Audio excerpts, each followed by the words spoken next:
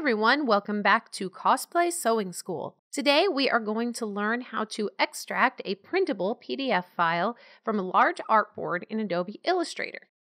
Go to File, Print, and what we are going to do is we are going to print to an Adobe PDF. This is my cheater way of extracting page by page to print. So we're going to go to Tile, Full Pages, and I'm going to select a 1-inch overlap. And then if you use that little placement rectangles there, you can kind of pick how you want it to look best. And so this is going to get my pattern cut apart into actual pages. All right, so now we have printed to a PDF. We're going to open that PDF back up in Adobe Illustrator, not in Acrobat. Just hit that range to all and uncheck Import PDF pages as links for optimal performance. What that's going to do is make sure that the actual images that were created in that PDF file are embedded into this AI file that we're about to make. All right, here. So now give it just a second. We have opened it up.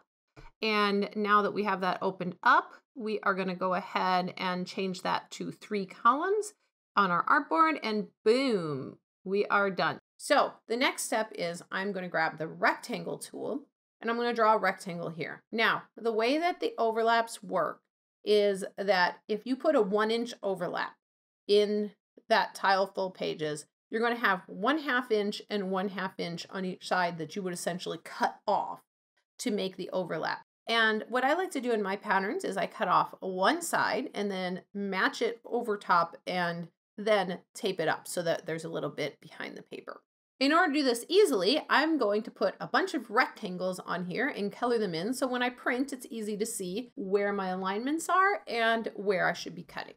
And I'm going to click the transform tool and I'm going to make this 0.5 inches wide and 11 inches tall, which is the size of the page.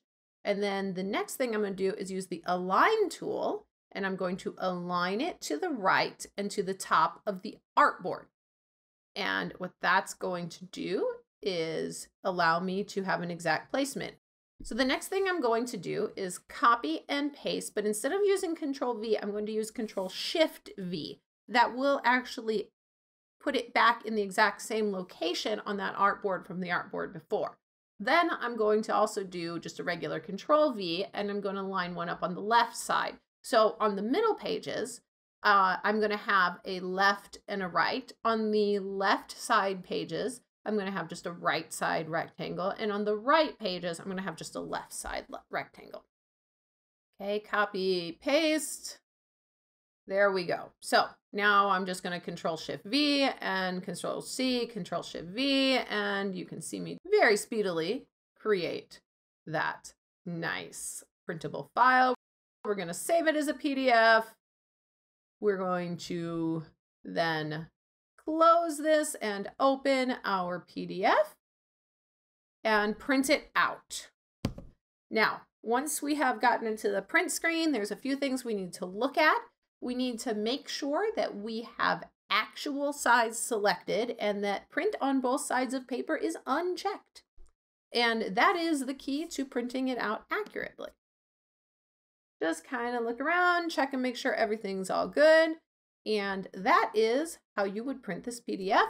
We are all done. So if you have any questions, make sure that you put them down in the comments and be on the lookout for more pattern draft videos. And thank you so much for watching this tutorial. And I hope that you visit me back soon. Bye.